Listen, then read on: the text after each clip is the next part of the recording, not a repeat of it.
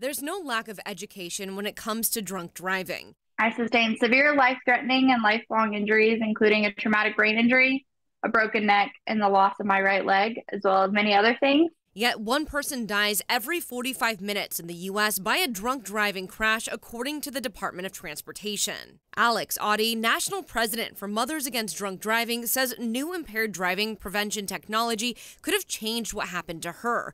Technology currently being looked at as the future for drivers. This was a part of a federal legislation that was passed and signed by the president last year. It's already law. The provision is part of the 2021 infrastructure law requiring a new safety standard for smart technology in cars. Recently, the NTSB also called for alcohol detection systems in all new vehicles. The National Highway Traffic Safety Administration has started actions on that, and we'd like to see it through. The technologies being looked at are driving performance monitoring, think automatic braking or lane assist.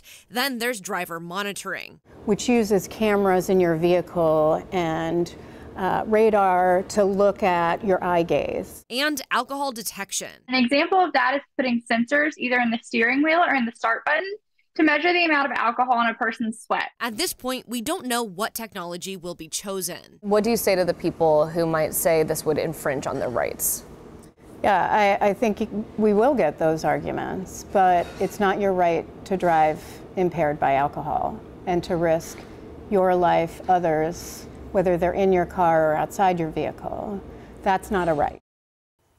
The National Highway Traffic Safety Administration has until 2024 to look at the different technologies available and then set their standard. From there, car makers have 2 to 3 years to make those adjustments. Here in the studio, I'm Kristen Goodwillie, King 5 News.